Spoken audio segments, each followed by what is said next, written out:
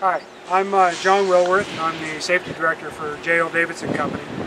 We are a reinforcing steel contractor. We subcontract to many larger general contractors here in Southern California, from Ventura all the way down to south end of San Diego.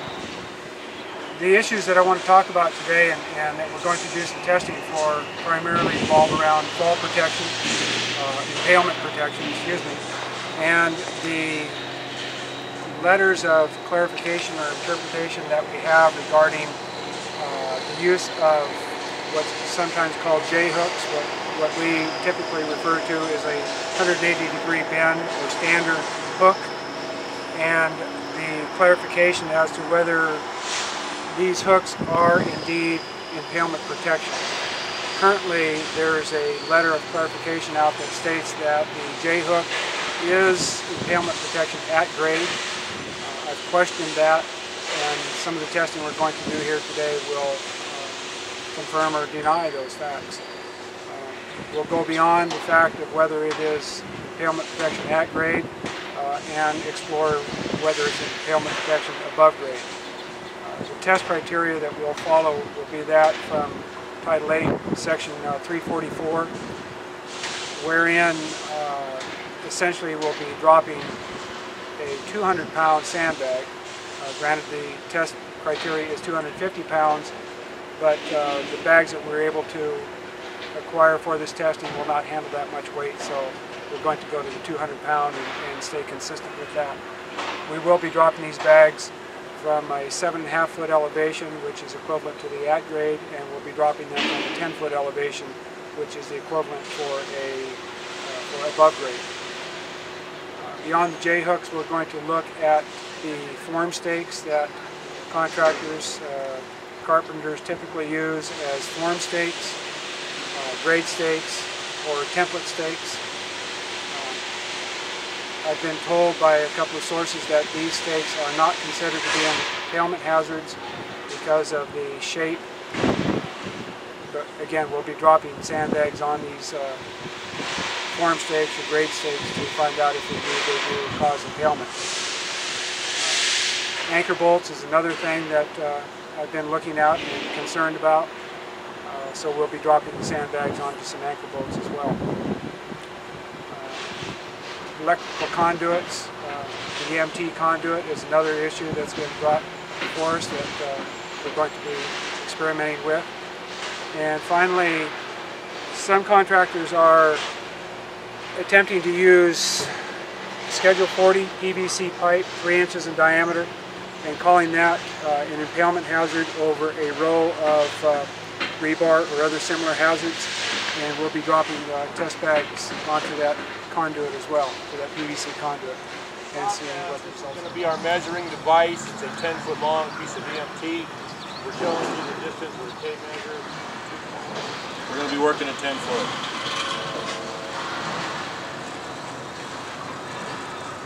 Alright, this is our test bag. We have sand that's less than 10% moisture content, rigged to a forklift using a nylon product and a quick release device. The test procedure is basically going to consist of raising this unit 10 feet off the ground, using the measuring stick that you saw earlier, placing it over the sample to be tested. At that time, the forklift will be secured in place. No one will stand underneath the load. The rope will be pulled, quick release, and the sandbag will drop on the sample, and we will see what the results are. These are the samples we're going to test. We've got several varying things that we find on the job site. John, why don't you explain these 3 items here and what your thought process was for these and why we want to test these items. Okay, what I have going here, what my concern is that I have seen letters of interpretation or clarity stating that a J-hook or 180-degree bend is acceptable as impalement protection at grade, and our purpose here is to see if indeed that is true. What we have here, one of the letters states that a bar with a 90-degree bend on it and a standard hook is not acceptable because it still leaves the potential for impalement if a person were to fall against it in this way. I've gone ahead and I want to do the testing anyway because I would like to see what the results are if the test bag dropped on these right angles, what happens as far as impalement is concerned from a vertical level. Okay, so this is a 90-degree bend with what number rebar? This is number 4 bar, which was considered the standard hook for number 4. This is sample number 1. In all the samples, they're arranged in a manner so that we have a group of 3 bars together that would represent a wall or a continuous run of reinforcing steel with the right angles of hooks or whatever the condition is, and then a single bar by itself. The purpose here or intent is to drop the bag over the group, see what would happen in that condition, and then also to drop the test bag over an individual bar to see what the results are. Okay, that's sample number 1. Sample number 2 is this device right here. John, explain what this is, the part of the matter. Sample number 2, we've got number 6 reinforcing steel with the standard hook. Mike, we should probably get your tape measure. We'll see what the distance is across this radius. It's approximately 5 to 6 inches, but we can get an accurate measurement on that. And again, it's the same basic principle. If we had a continuous row of bars, we've got 6 inches out on the number 6 bar. The same basic idea is going on here. This is sample number 3. John, why don't you explain what this is? Sample number 3 is the same basic principle, except it's a number 5 reinforcing steel, and the standard hook dimension on that is approximately 5.5 inches. So these are the conditions that you see out on the job site: number 4s, number 5s, and number 6s, as they relate to a standard hook with 185 degree bend. The number 5 is sample number 3. Okay, sample number 4 is your standard form stake. John, why don't you explain your principle to that, what we're going to do with those?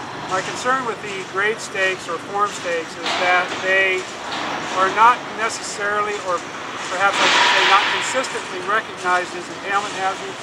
Some people view them as strictly a tripping hazard. My concern is that they are indeed an impalement hazard.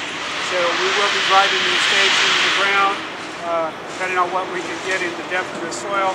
I'd like to see about a 10-inch protrusion from the soil on the grade stake. We'll drop the test bags accordingly and see what the results are. These grade stakes, sample number 4, 6.5 by 3/8 inches in width. This is sample number 4. Sample number 5, John, can you explain what sample number 5 is? Sample number 5 is a similar situation as far as recognizing things as an impalement hazard. We will be dropping the bag onto these anchor bolts that I believe are 5/8 of an inch in diameter, and we will see whether or not they are an impalement hazard or should be protected accordingly. 7.5 out of depth. They're about a 6 3/4 inch protrusion above this grade stake. What's the diameter on these bolts? These are 5/8 diameter bolts. 5-inch diameter bolts. This is sample number 5. Sample number 6 will consist of a piece of EMT, which is used for electrical lines. It's 3/4 inch diameter, just schedule 80 stuff. It works real well. It's very common in the trades. I got this piece from a local electrical contractor, which tells me this is the most common stuff they use. We'll have it protrude at least 10 inches out of the ground so that we can do a rod test on this. This is sample number 6. I think one of our concerns with this is quite often we will see this EMT conduit used as a standard or post for barricade tapes and things like that. Caution tape. And our concern is this an impalement hazard? Because we run into this issue a lot too. Yes. These are the most common types of items that we see on a job site: conduit, the bolt, the rebar, or the grade stakes, and then of course the rebar bends. We try to pick a good cross section of things that we typically see on a job from our experience. So we'll test those items. Calibrate the bathroom scale here. I've got a known weight of 50 pounds and known net weight of 50 pounds of welding rod. Go ahead and place the weight and adjust the scale so that I have an accurate 50-pound reading. Okay, I'm right at 50 pounds on the scale, and we will set the sandbag onto the scale next to verify the weight of the sandbag that we're using. Weight is 206 pounds even. The board weighs 5 pounds. Therefore, this sandbag and the rigging weighs 201 pounds for our testing today. Go ahead and drop the bag directly onto the sheet of plywood just to show that the bag has enough strength so that it doesn't explode when it's dropped from the 10-foot elevation. So our first drop this morning will be to drop the bag directly onto this piece of plywood we're setting on this hard surface. It will be dropped from an elevation of 10 feet. Again, just to show that the bag has the strength to not explode on impact. After the initial control lift, we found that the bag split open. The standard says that you've got to use a reinforced bag. So we'll double bag this with a second plastic bag, and this should not noticeably affect the overall weight of the test object. Okay, in the first test we'll demonstrate how we're using the 10-foot pole to measure the height of the load above the ground. Okay, clear. And again, this is sample number 2.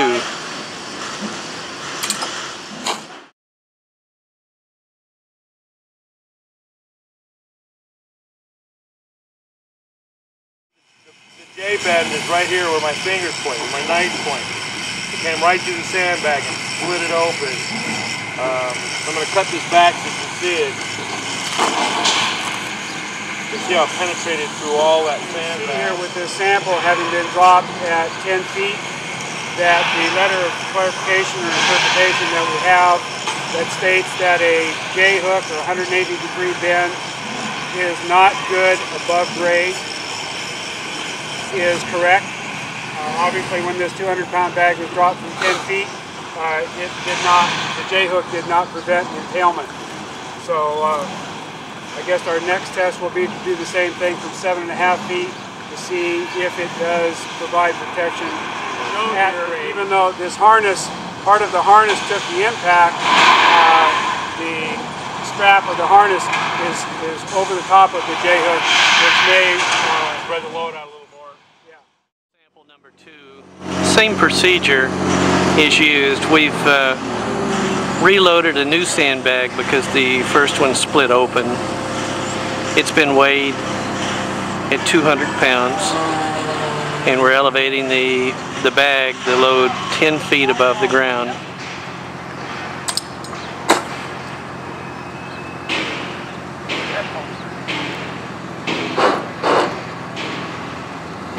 The impalement, you can see as I pull this out, and obviously these 5/8 inch anchor or 6-inch long anchor bolts are definite impalement hazards. So if anybody says you know, they're wrong, and these should be definitely capped or covered in some way. As I pull this out, you can just see we didn't have any blunt trauma. This thing just penetrated a nice 2, I would say a good 2 inches with my fingers like that. In this test, we're using a 198-pound load. We're suspending it 7.5 feet above the ground elevation, and we're dropping it on sample number 4, which is the form stake. The form stake has an 11-inch vertical protrusion above the ground.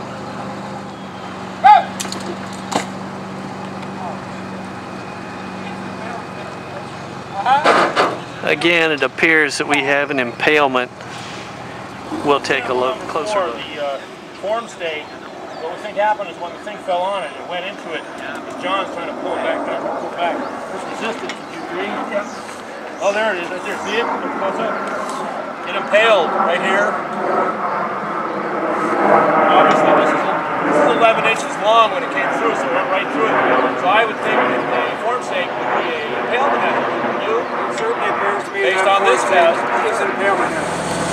Go, John!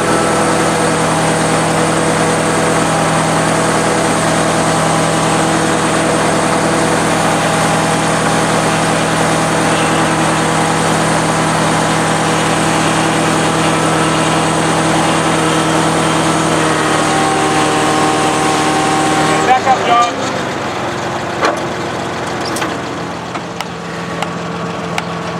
Here we have John installing the rebar cap, which is normally designed for round rebar, but he's putting it on the flat bar piece. We've retaped the bag after it was punctured with the form stake and installed the rebar cap on the form stake, and you can see we're measuring that at 7 1/2 feet. That's measured from the rebar cap, the protective cap elevation. We know that if it fails at 7 1/2 feet, then it will also fail at 10 feet. Am I?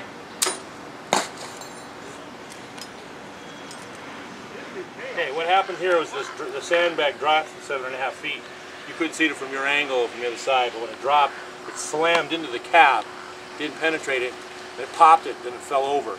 So this was a blunt trauma injury. It went boom and fell over. Yeah, look at the form. Yeah, look at the form of the cap. I mean, the cap didn't fail. Obviously, didn't penetrate it. It just did a blunt trauma versus impalement here. So the cap did work. We're conducting the same test with the rebar protective cap, the impalement cap, but we've suspended the load now at 10 feet.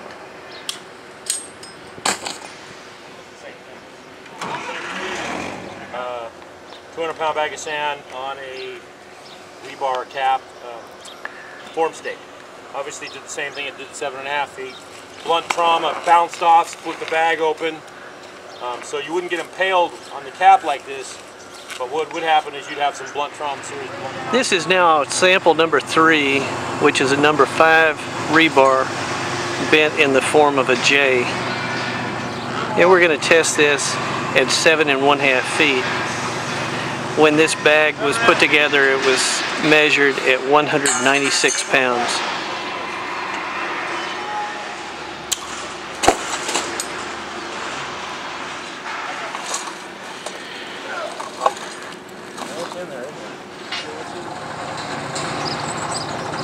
I don't know, what do you think?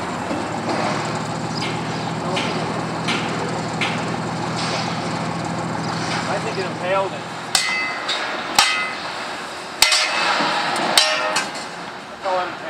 Well, we'll see if we can get 10 feet. May have to do it at 7 1/2. But this is a 3/4 inch Schedule 40 conduit galvanized steel.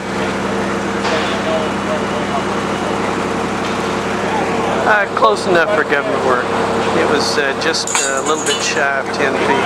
This is a 3/4 inch piece of EMT I got from an electrical contractor. We just dropped a 200-pound bag of sand from 10 feet on it. It went through like a needle. It went straight through the bag. As a matter of fact, you see this little piece right here that it cut out? It acted as a cookie cutter, and it cuts this section out when it went through the bag. Nice, clean cookie cutter. John, come take a look at this real quick. John, come here a minute. Look at this. Look how it pierces. How else do you do cookie cutter?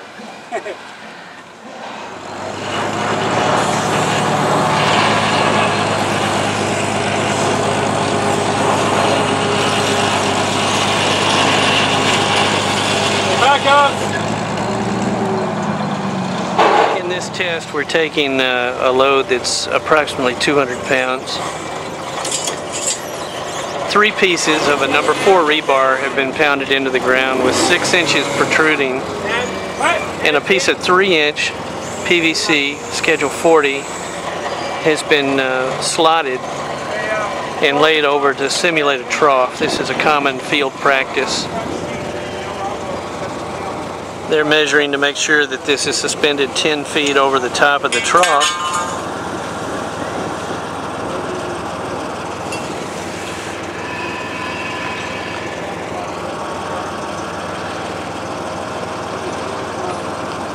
And we'll be doing the drop test shortly.